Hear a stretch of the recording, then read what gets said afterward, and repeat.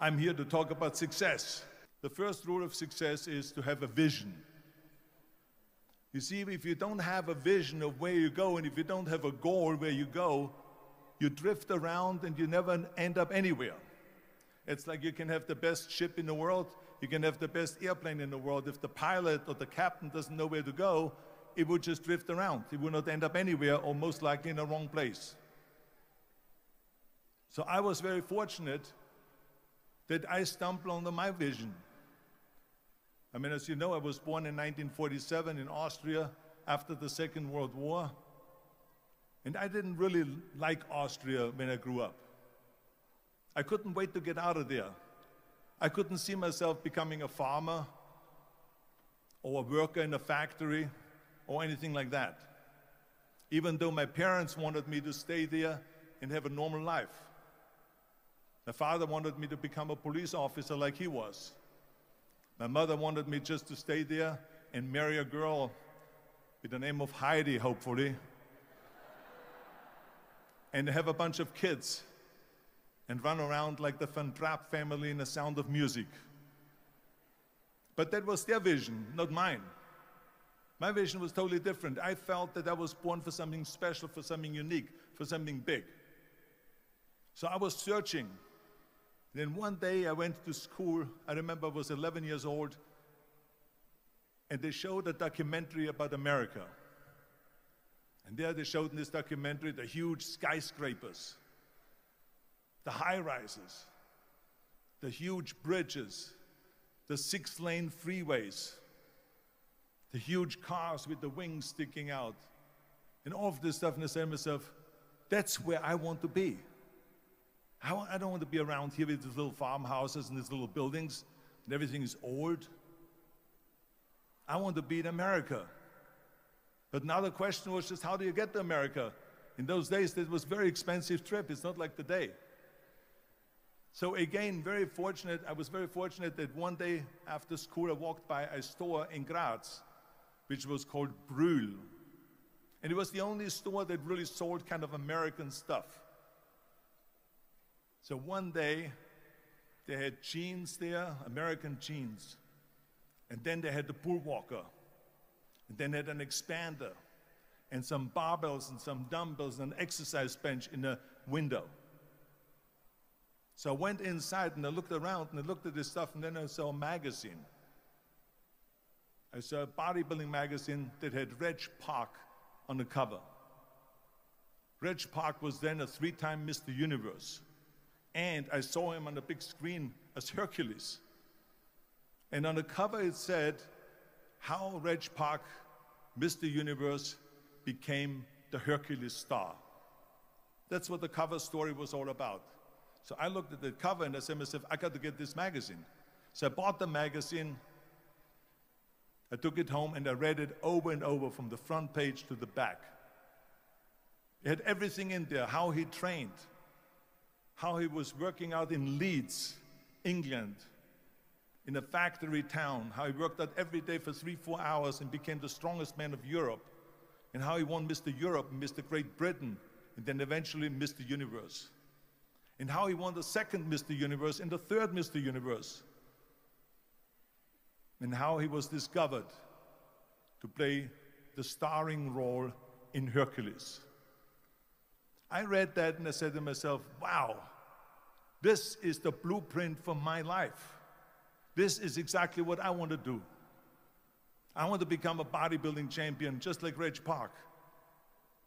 I want to get into movies just like Reg Park. And I want to make millions of dollars and be rich and famous just like Reg Park.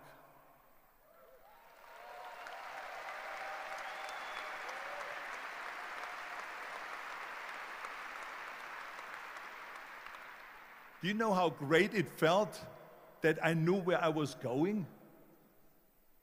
Imagine the majority of people don't know where they're going. I knew where I was going, that I'm going to become this bodybuilding champion just like him. So it was just a question of, how do you do it? I was so relieved, because when you have a goal, when you have a vision, everything becomes easy. Because remember that In America, for instance, when you study, you will see the percentage of people that like their jobs. 74% hate their job in America.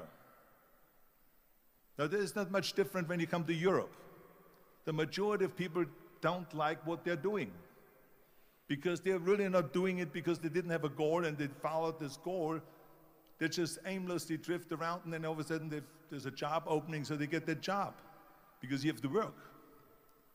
But then when you work, it's a chore. It's work. It's not fun. So if you think about only a quarter of the people really enjoy what they're doing in life, that is unbelievable if you think about it. So I felt so blessed that I knew what I was doing. It's like a medical student that studies and knows he wants to become a doctor. You know where to go. So I knew where to go.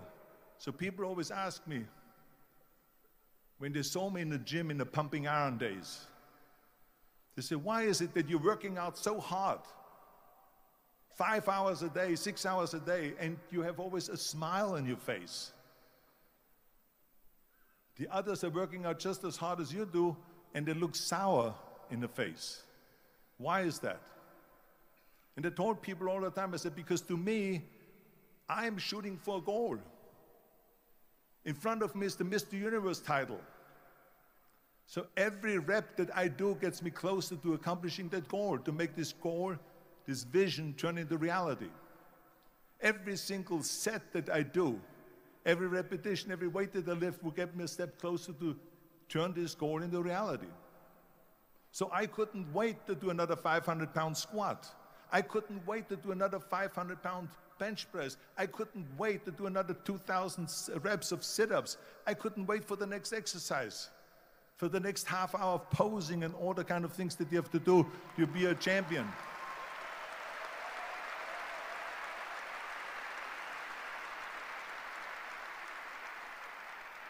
I felt so great knowing where I was going, and I tell you, it worked. I mean, think about it. And I was just not visualizing just my exercise, but I was really lifting the trophy over my head. That's what I was thinking about.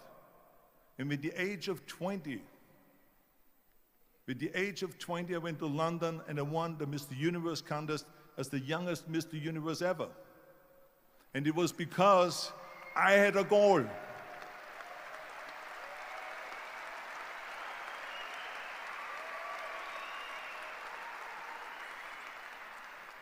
And this is no different than anything else, what I'm talking about. This is not just about bodybuilding.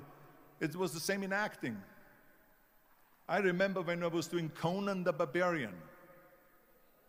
I was crawling on the rocks with a sword in my arm, crawling on all four. And of course, being that it's Conan, I didn't have clothes on or anything like that, right? So I was kind of, my knees were bare, my elbows were bare and everything else, and I'm crawling on the rocks. So after 10 takes, my elbows were bleeding and my knees were bleeding. And the director came to me and he said, Arnold, I'm so sorry that you have to go through this, but we need one more take, a close-up of you crawling with the sword towards the camera. Can you handle one more take? And I said to him, I don't know what you're talking about. He says, I'm totally fine. He says, but you're bleeding. I said, because I don't feel it, because I can visualize what the scene will look like in a film. And I'm so excited about this scene.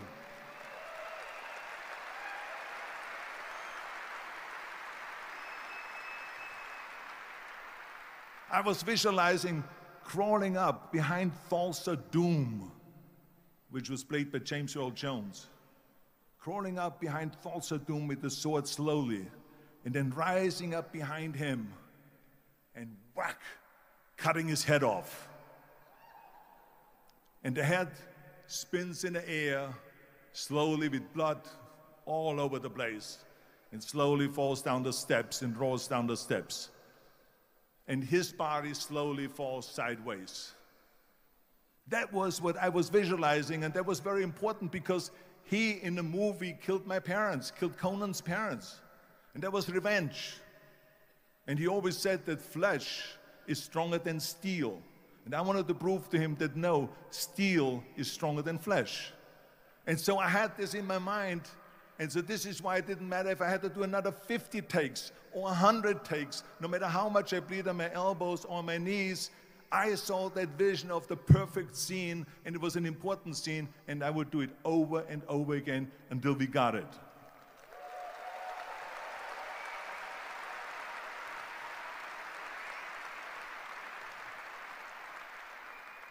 And the same thing is also in politics. I remember that in politics, I had a very clear vision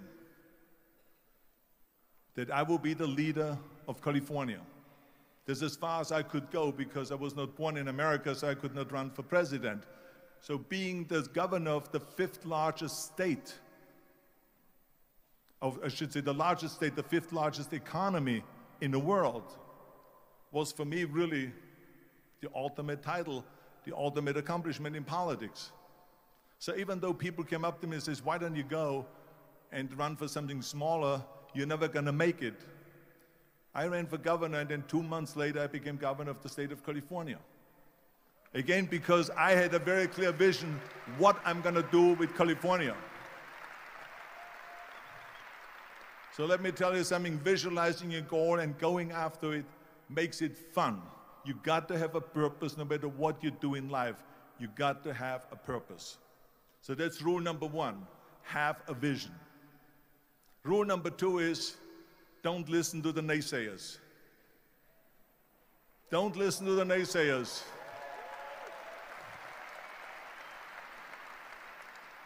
Everything I ever did, the thing that I heard out of people's mouth was, that's impossible. That can't be done. Or no. I remember when I wanted to be a bodybuilding champion, including my parents and everyone else around me, said, this is impossible. Why don't you become a ski champion? That's what they do in Austria. Or a bicycle champion, they'll do some track and field. You can't be a bodybuilding champion. That is exactly what I heard, and of course I proved to the people that it can't be done. So whenever someone said to me, it can't be done, I heard it can be done. When they said no, I heard yes. And when they said it's impossible, I heard it is possible. Because I am a strong believer.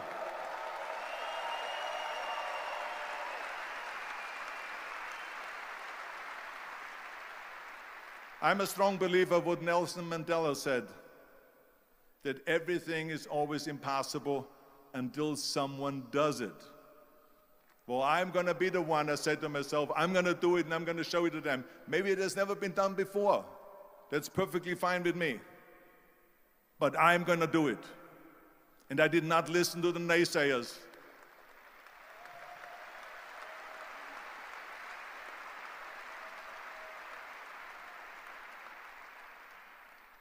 The same was also when I went into, not just in bodybuilding, they said no. When I wanted to come to America, when I wanted to go to America, they said it's impossible. There's no money that you have to fly even over there. You have no money when you go over there to live with. And what do you think, they're going to wait for you? They have plenty of big bodybuilders over there. It was all no, no, and it can't be done, it's impossible. And I remember then that the same thing happened also when I went into the show business. Can you imagine, I was now a bodybuilder, I weighed 250 pounds, I was Mr. Olympia 6 times, I was Mr. Universe 5 times, and Mr. World and Mr. International. I won 13 World Bodybuilding Championships altogether, and now I said to the agent, the Hollywood agent, I want to get into movies. He said, that's funny, Arnold. I asked a studio executive, I say, I want to get into movies. I want to be a leading man. He started laughing. So they all say it's impossible. I said, why is it impossible? He says, because look at how big you are. You weigh 250 pounds. Hercules bodies and muscular bodies weighing 20 years ago. 20 years ago, they did Machista and they did all these Samson movies and Hercules movies and stuff like that, but not anymore. Arnold, this is the 70s. Do you know the sex symbols today? It's Al Pacino. He weighs 150 pounds. It's Dustin Hoffman. He weighs 146 pounds. And guess who else is a sex symbol? Woody Allen. So imagine they're telling me now that those are the new sex symbols. So therefore, forget about it. And then they told me, says, and your accent, even if you reduce all your body weight and everything and have a normal body, your accent. I said, your accent, I mean, it will go give people goosebumps. With the German accent, it will get people the creeps. They will get scared. He says, no one in Hollywood ever has become a leading man that had an accent. Doesn't happen. People in America want to hear their actors talk like John Wayne, or like Burt Reynolds, or like Clint Eastwood. Not like someone on Hogan's Heroes or something like that, some Nazi movie. That's the kind of stuff that I heard. They said, no, you see, it's impossible. And plus your name who can pronounce Schwarzenegger or something like that. No one can pronounce that, so forget about it, Arnold. This is the kind of thing that I heard. Imagine, you go from studio executive to studio executive, from agent to agent, from manager to manager, and they all said exactly the same thing. Now that's very encouraging, isn't it? But you know something? I didn't give a shit. I didn't.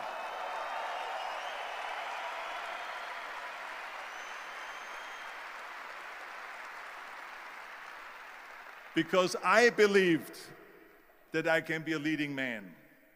I believed that I could be another Clint Eastwood, or another Burt Reynolds, or another Warren Beatty, or whatever those characters were, Charles Bronson, and so on. I believed that I could be those people. I said, there's enough room on that ladder that I can fit up there. And I looked back again and learned from what I learned in sports. In my case, in bodybuilding. It's all about the hard work that you put in. I said to myself, in bodybuilding, I worked out 5-6 hours a day. I'm going to do the same thing now for acting. And of course, I went to college to study English. I studied voice, accent removal, acting classes, and all of this stuff, all day long. I worked and I worked and I worked. And within a short period of time, I made one movie called Hercules in New York, which of course went right into the toilet.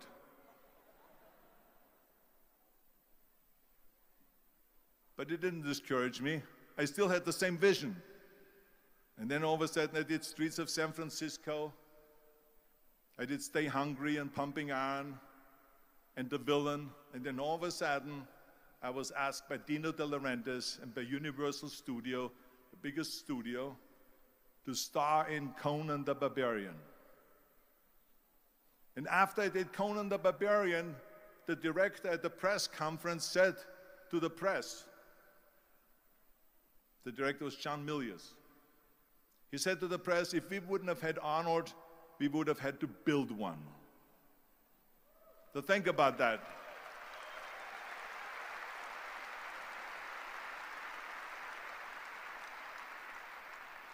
The very body that they said can never be sold because the time is wrong. A few years later, I'm doing Conan the Barbarian, and it was the #1 hit at the box office when it came out in the summer of '82. Think about that. And the director says, if we wouldn't have had his body, we would have had to build one. So all of a sudden, my body became an asset, not a liability. And the same thing was with Terminator. After we were finished filming Terminator, Jim Cameron said to the press, if Arnold wouldn't have had that accent and talked like a machine, I think the movie wouldn't have worked. So think about that. The body and the accent that they attacked was an asset.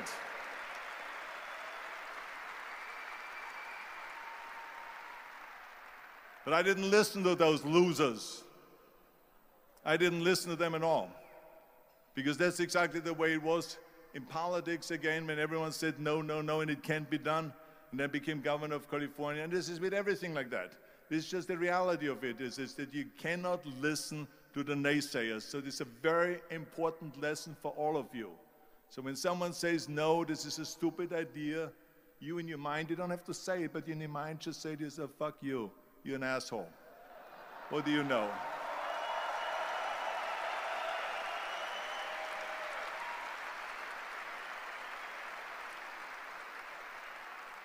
If I would have listened to the naysayers, from bodybuilding to show business to politics, I would not be standing here today talking to you. I would be in Austria in the Alps yodeling. That's right. I would be in Austria still left yodeling. That's what I will be doing, exactly. So this is why I say don't listen to the naysayers. And the next thing, the third point that I'm going to make to you is, before we sit down with Jürgen and talk about the rest of the three, is work your ass off. There is no magic pill. There is no magic out there. You cannot get around. You have to work and work and work. I can tell you, I've watched the day for half an hour, Jürgen and his wife that put on this show, this great, great event here. They work their ass off to put this together. All year long, they work and they work and they work. This does not come together by itself.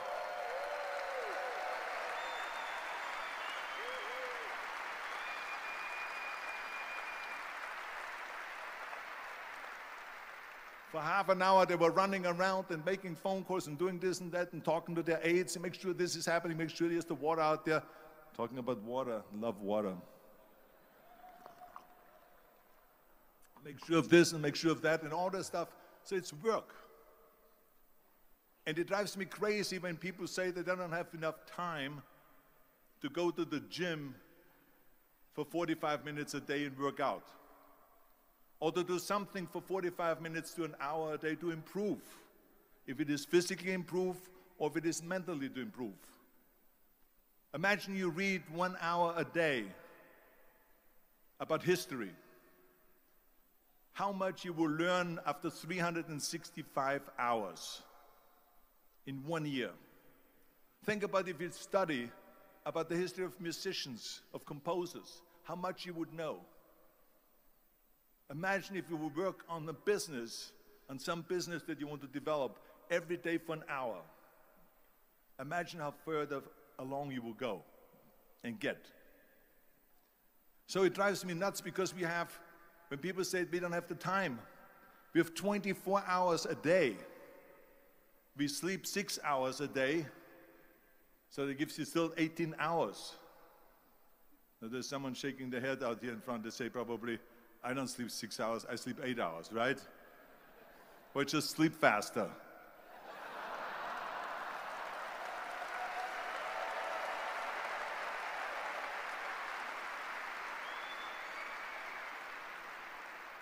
So we have 18 hours a day. The average person works around 8 to 10 hours. So let's assume it's 10 hours, so we have 8 hours left. Then you travel around an hour a day, maybe 2 hours a day.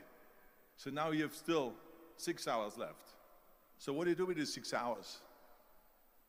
What do you do with these 6 hours? Then we eat a little bit, then we schmooze a little bit, talk a little bit to people and all that stuff.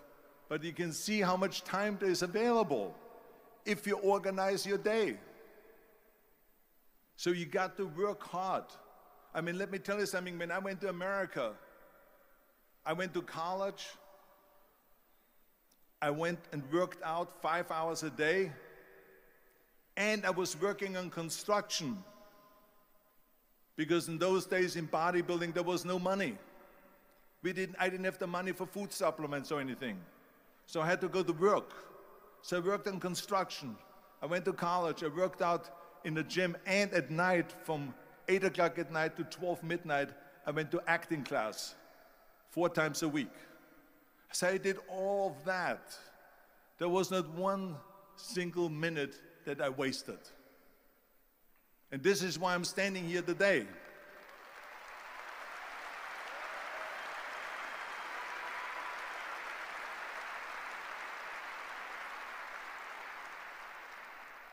I became very friendly with Muhammad Ali in the 70s. And Muhammad Ali worked his butt off. And I saw it firsthand. And I remember that there was a sports writer that was there in the gym when he was working out and he was doing sit-ups. And they asked him, how many sit-ups do you do?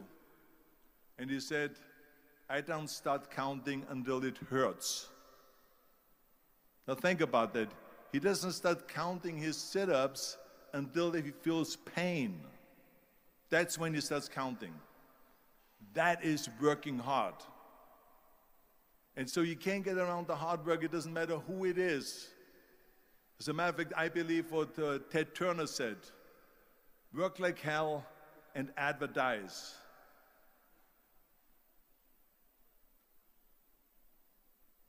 You get it? Work like hell, go to bed, and early to rise, work like hell and advertise. So you work your ass off, and then you let the world know about your work. That's what it is all about. Let people know. If you have a company, if you have a movie, if you do a sports, work your ass off, but then advertise and let everyone know. I hate Plan B. And I tell you why. Because we have so many doubters, as I've said earlier, the Naysayers. We have so many of those people that say no, and you can't do it, it's impossible. That is okay because we just turn off, as I said earlier, and we listen and we hear the no being a yes. You can't do it, you can do it, and all of that. So that is possible to do that amongst all the negative people around you. But when you start doubting yourself, that's very dangerous. Because now what you're basically saying is that if my plan doesn't work, I have a fallback plan, I have a plan B. And that means that you start thinking about plan B, and every thought that you put into plan B, you're taking away now that thought and that energy from plan A.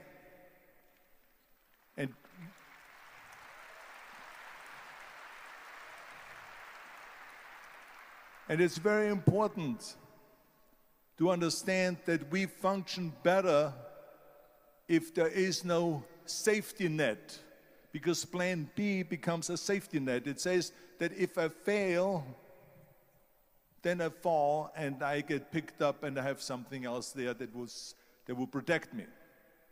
And that's not good, because people perform better when there's no safety net. People perform better in sports and everything else if you don't have a plan B. I'm telling you, I've never ever had a plan B. I made a full commitment that I'm going to go and be a bodybuilding champion. I made a full commitment that I'm going to be in America. I made a full commitment that I'm going to get in the show business and I'm going to be a leading man. No matter what it takes, I will do the work. I will do the work over and over and over until I get it. And the same was in politics and everything like that. So to me, it is very dangerous to have a plan B, because you're cutting yourself off from the chance of really succeeding. And the reason, one of the main reasons why people want to have a plan B is because they are worried about failing. What is if I fail, then I don't have anything else? Well, let me tell you something. Don't be afraid of failing, because there's nothing wrong with failing. You have to fail in order to climb that ladder. There's no one that doesn't fail.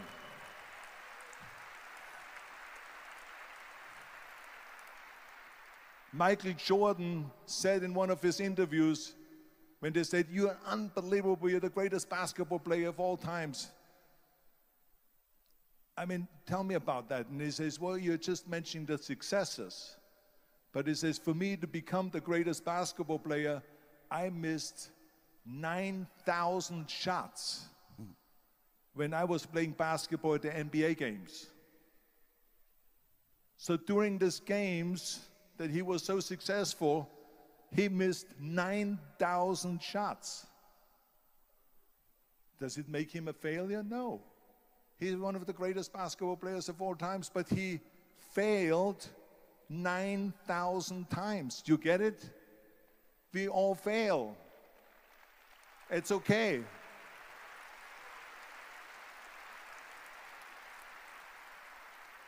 What is not okay is that when you fail, you stay down.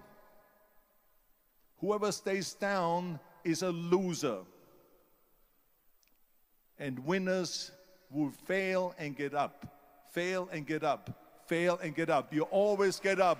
That is a winner. That is a winner. I failed in bodybuilding. I lost bodybuilding competitions. I lost powerlifting competitions. I lost weightlifting competitions. I had movies that went in the toilet and that were terrible and got the worst reviews. And in politics, I remember I had many of the initiatives on the ballot, and we lost. My approval rating in California went down to 28%, and then it went back up again, and I won again the governorship.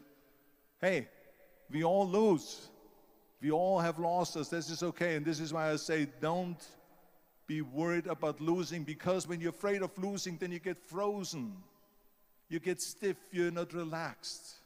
You got to be, in order to perform well in anything, if it's in boxing or if it is on your job or with your thinking, is only happening when you relax.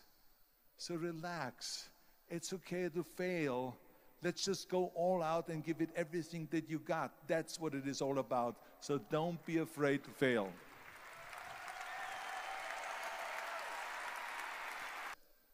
You can only feel complete as a person if you think about what can you do for your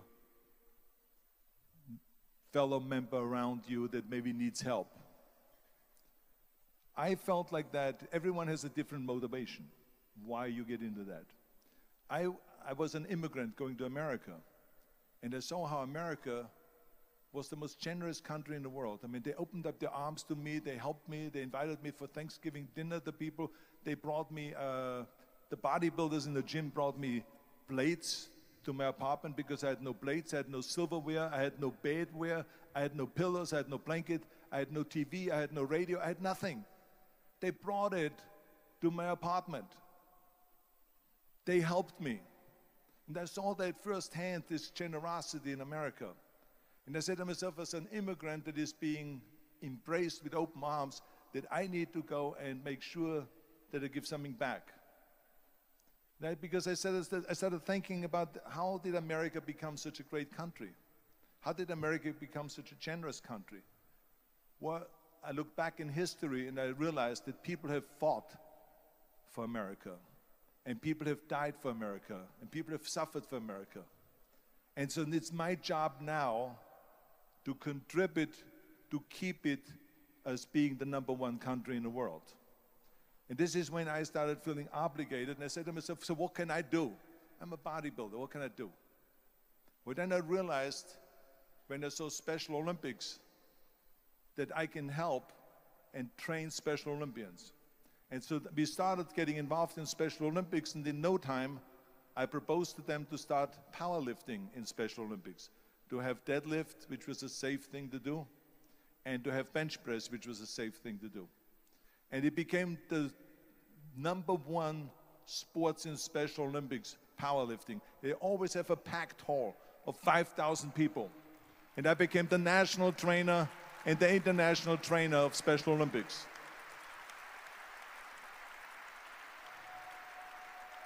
And I tell you, I felt so good. I felt better than winning a bodybuilding competition, going to one of their competitions and seeing 100 of those athletes from all over the world competing in powerlifting and being happy and being included and being felt that they're equal to all of us. It was the most unbelievable feeling, and this is why I got so excited about it that then after that, I started, going around to military bases in America and training our military personnel.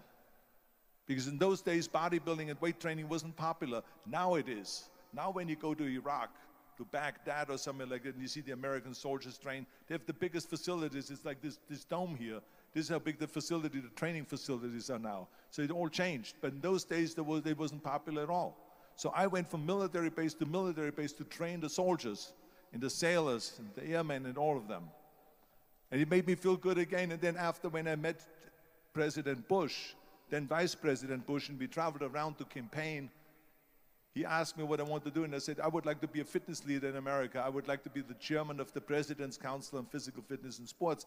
And then when he became president, he appointed me to that. And so now I really was able to travel through all 50 states and promote health and fitness. And the more I got into that, the more I realized how good it feels to give something back. And that's when my idea came about after-school programs, because after school, when I traveled to all the schools to train students, I saw there was a huge gathering of students after the school was over outside the school.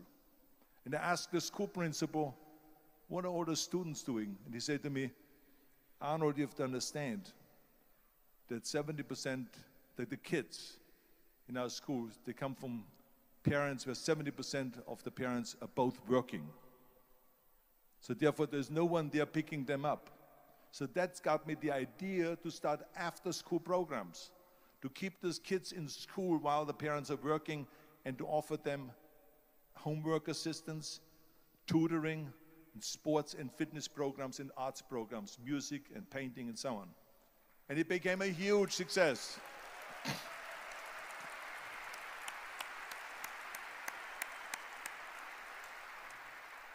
So as you know, it becomes addictive.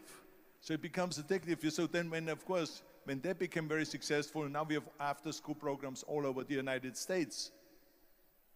Then, of course, when 2003 happened, where there was a governor's race in California, I said to myself, now is my chance to jump in there and to really give everything. And people said to me, he says, are you crazy to run for governor? When you're governor, he says, you cannot go and make movies anymore. I said, well, duh. I mean, I know that you can't run the state and make movies. Of course not.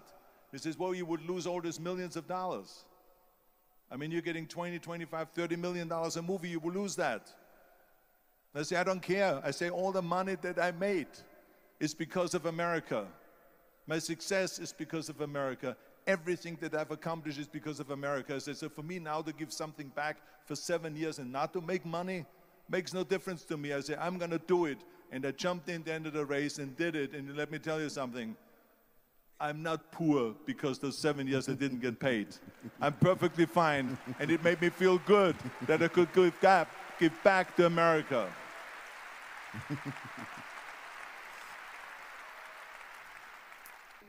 We need help. We need help.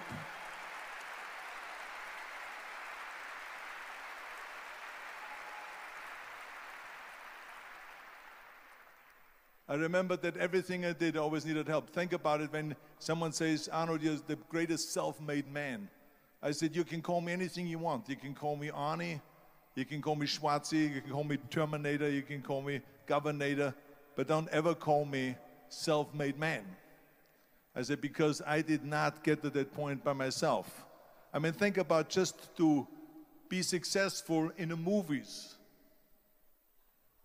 How are you going to be successful in the movies without having an audience? The only one that makes you successful in the movies is the people that go to see the movie. So how can you say to yourself, made man, when you need millions and millions and millions of people all over the world to go and see your movies, so people, then the press looks at it and says, this guy is a big box office success. It's the people. It's you.